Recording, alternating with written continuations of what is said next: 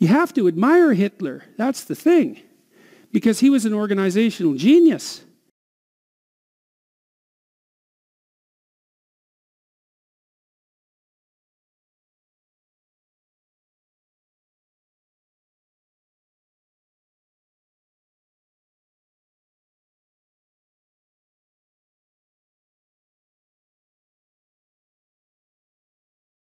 One of the things I've always thought about Hitler is that, people, you have to admire Hitler. That's the thing. Because he was an organizational genius. The thing that doesn't stop people from being Hitler,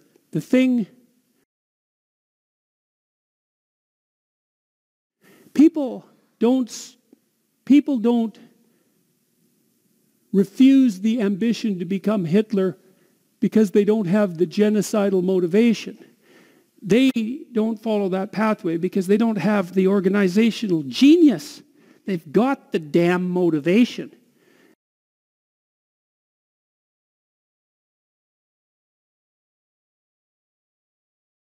Right? Because no one wants to think they're a Nazi, but everybody is one. So, look, it was 95% participation in Germany. And the only thing that distinguishes, the average person from Hitler is that Hitler was an organizational genius. That's the distinction. It's not the bloody motivation. It's the ability.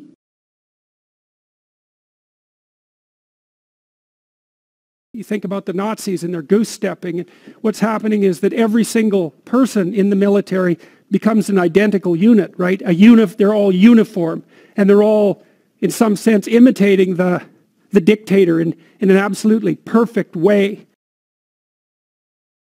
And so the dictator wants to impose strict uniformity on the entire population. That's order. Order.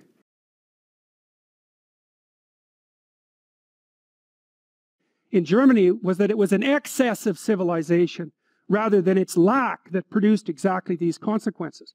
And that's a far more frightening proposition, and one that's, I believe, much more likely to be true. Hitler bathed 4 times a day.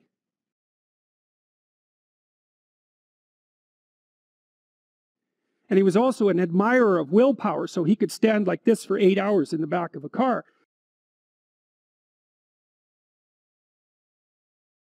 And so I found that extremely interesting when I was reading biography of Hitler. I read this book called Hitler's Table Talk. It's a very interesting book. It was a collection of his spontaneous speeches, diatribes, let's say, at meal times in the evening from I think 1939 to 1942, and they were just recorded by secretaries, and so you just got a sense of what Hitler thought about everything. And he was a very strange person because he was very high in trait openness, which actually is a liberal trait. He's a very creative person.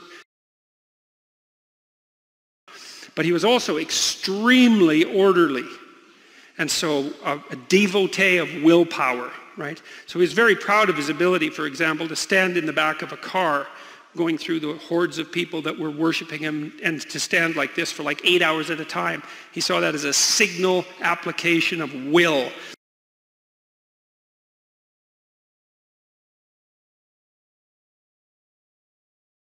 And he was also obsessed with hygiene.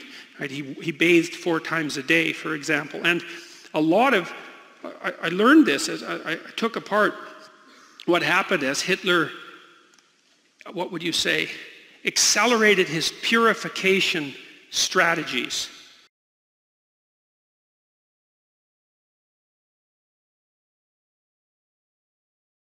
So one of the things the Germans did right off the bat was to institute public health programs. And so they produced these vans that would go around and do TB screening. So they're trying to get rid of tuberculosis. Seems like a good thing. Pathogen concern, driven by disgust. And then the next thing they did was decide, well, we might as well clean up the damn factories. Too many rats, too many mice, not enough flowers, too much dirt. And so they had the Germans fumigate the factories to get rid of the vermin.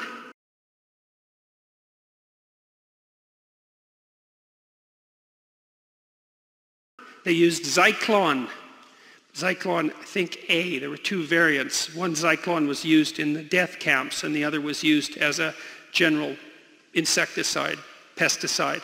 And so that's where that started. And so they started to clean up the factories, which seemed like an okay thing. But then they decided they were also going to clean up the mental institutions.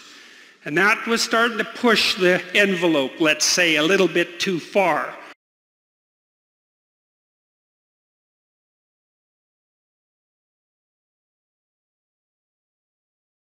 And if you read what Hitler said, it's absolutely fascinating, because he regarded the Aryan race as a body. That was his central metaphor, a body that was under assault by pathogens. And so that's why he was always talking about purity of blood. And so his desire to eradicate wasn't driven by fear, it was driven by disgust. And it was a consequence of excess orderliness.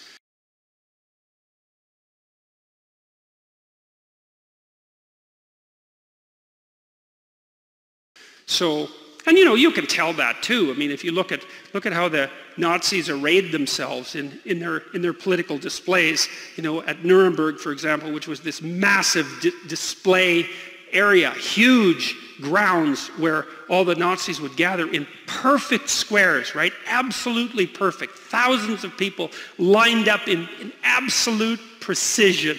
And then when they goose-stepped and marched, everyone was exactly the same. It was orderliness gone mad.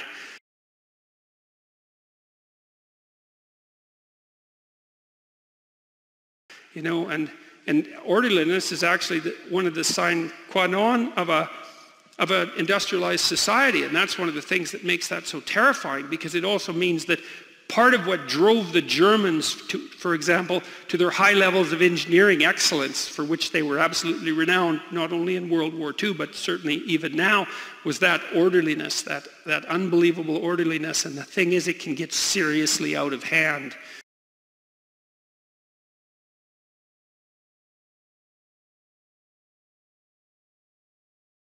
And so that's a fascinating thing to know. It was one of the most shocking things I ever stumbled across as a social scientist. And I really found it quite alarming, because there's a reason to be orderly and disgust sensitive. And the reason to be disgust sensitive is because you want to protect yourself from foreign pathogens.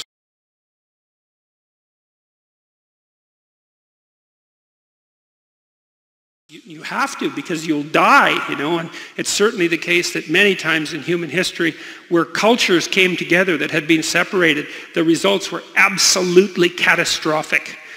Well, that's all propaganda for Hitler. And look at the imagery, He's a knight, that's on the right. He's the knight of nationalism. Well, that's God the Father too,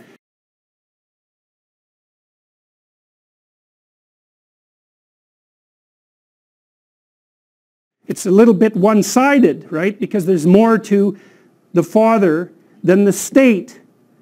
That's the thing, and that's the problem with nationalism and its totalitarian variants. And we're moving in that direction fast, right? You see Europe right now fragmenting again, because the European Union is too amorphous and maybe not well enough bordered. And everyone is getting nervous, and they're saying, back to the state, back to the state. It's fair enough, fair enough. You need to be around people who are like you, so to speak, that you have built a consensus with. But to subordinate yourself to the state and to make its head the bearer of the archetype of the knight without having that element of individuality in it is absolutely pathological. We've already been down that road, right? Because the National Socialists were hyper-national, just like, well, both in Germany and in Italy. And it's attractive again.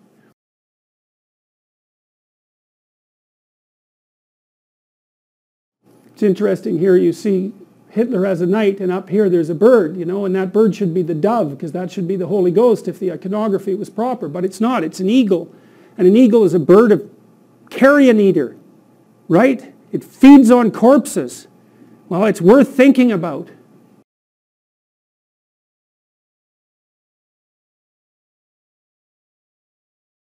So that's the woman worshipping the strong father, another representation of Hitler as a knight. And then there's Hitler as wise father. You see, he's surrounded by people there who focused in on him as if he's of archetypal import.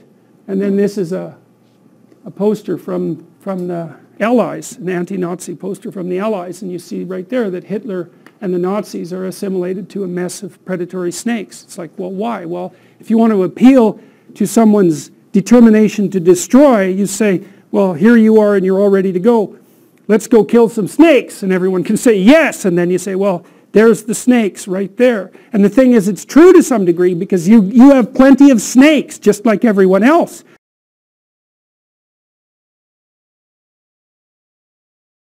And so it's easy. That's the first step towards demonization. And you can do it just like that.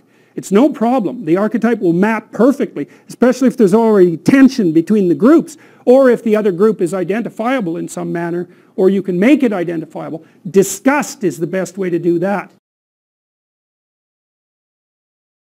Not fear. Disgust.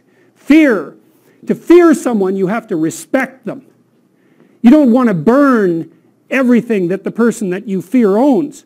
You want to burn everything that the person who disgusts you owns. And so you'll see people who are pushing the nationalist agenda hard, and Hitler did this beautifully.